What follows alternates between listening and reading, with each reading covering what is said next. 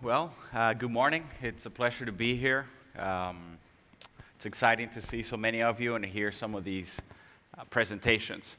My name is Erick Brimen. I was born in Venezuela, a country that by any measure should be one of the wealthiest countries in the world, not just by aggregate GDP, but by individual prosperity.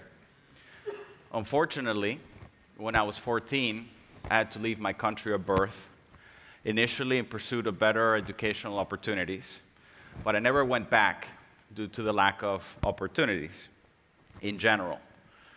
I started on a quest as a young student from high school onwards to university to think about why is it that a country with so much potential, such as Venezuela, ended up with so much misery and poverty, and what I could do to help rid the world of poverty itself. I realized that I was looking at the wrong question, that it isn't about how you end poverty, rather how you catalyze prosperity. Thus, over 20 years ago, I started on a quest for how to drive maximum prosperity to the most amount of people anywhere in the world. I started a company called New Way Capital, which ultimately led me to where I am today, to start Prospera.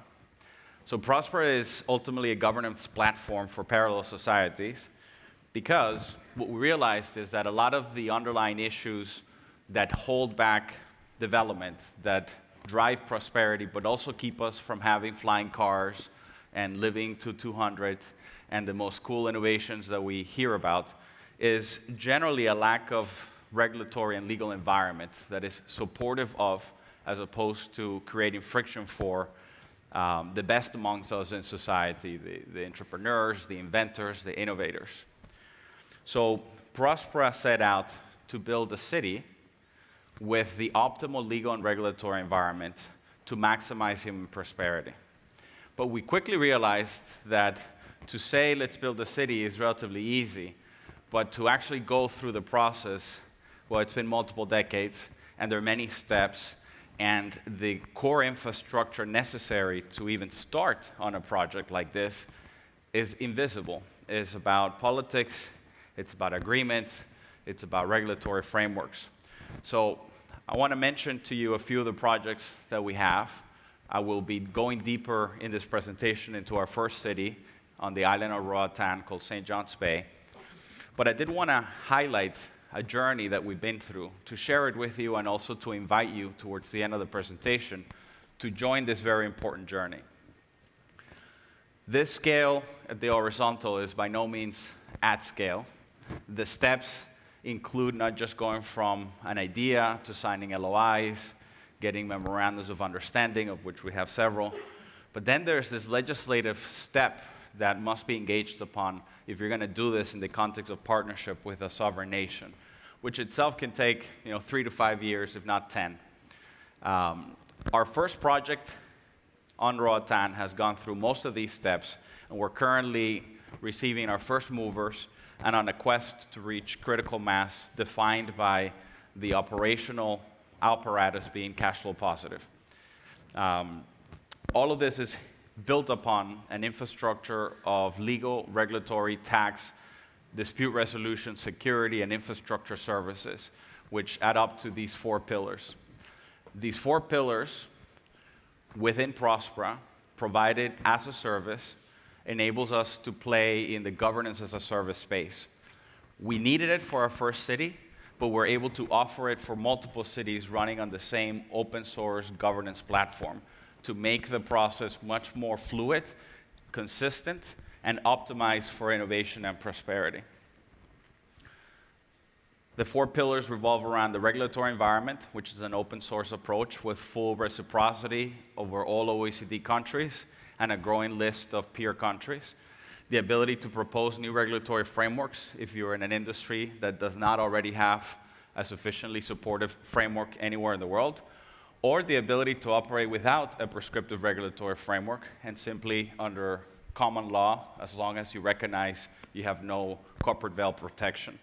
There are some taxes, but they're very low, very simple, and very straightforward to comply with.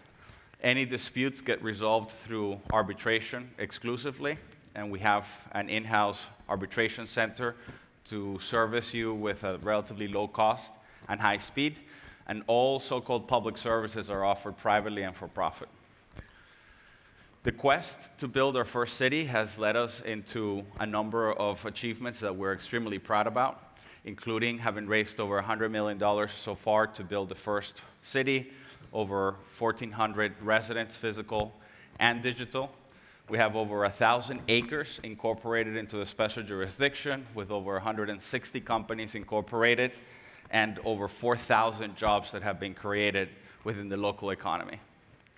So let me tell a little bit about where our first city is at in Roatan, because it's amongst many places, not only beautiful and underrated, but I think a very strategic location for a project such as this. To start with, it's on the western side of the Caribbean, so away from the hurricane belt, which is nice and very attractive. We have direct daily flights from Miami and Houston in the US, so it's very accessible. Almost anywhere in the world you can get to one of those two hubs within one flight away. It's a mostly English-speaking population, former British colony, less than 100,000 people live there.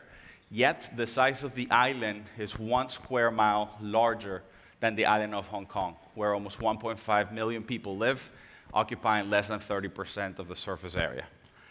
On the island of Roatan, we've started building this, what we hope will be beautiful city, as a place to build with real people in the real world and in a real jurisdiction. Many of us, many out there that want to do parallel societies or new city projects need a place to actually start building in reality. We began this quest after a decade plus of legal, regulatory, political, diplomatic efforts, breaking ground in the middle of COVID with our first building, which we call the Beta Building. It's a mixed-use facility which has been now occupied entirely by offices. Currently working on our second major project, which is a mixed-use tower as well, 14 stories, residential and commercial. Having in parallel negotiated and finally closed the acquisition of a pre-existing, underbuilt resort of about 400 acres, which gives us access immediately to not just a beautiful golf course, but wonderful beach club amenities, a hotel in which we're hosting conferences. We're already booked the entirety of Q1 of next year. We have a school within the jurisdiction. I live there full time. My kids go to the school within the city in partnership with Guidepost Montessori. We even have our own Bitcoin center with a Bitcoin ATM, the only one and first one on the island of Roatan.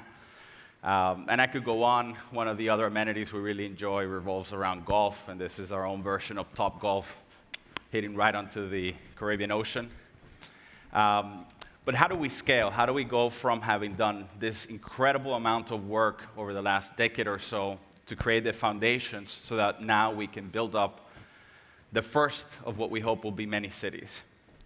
Well, our approach revolves around opening up and creating special districts and inviting alternative and additional network and parallel societies to come and build with us.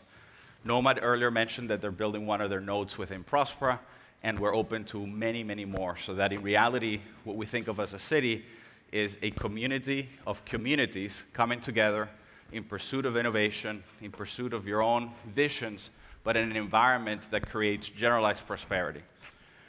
We'll be launching a pilot project called Beyavu, helping online communities become on-land communities.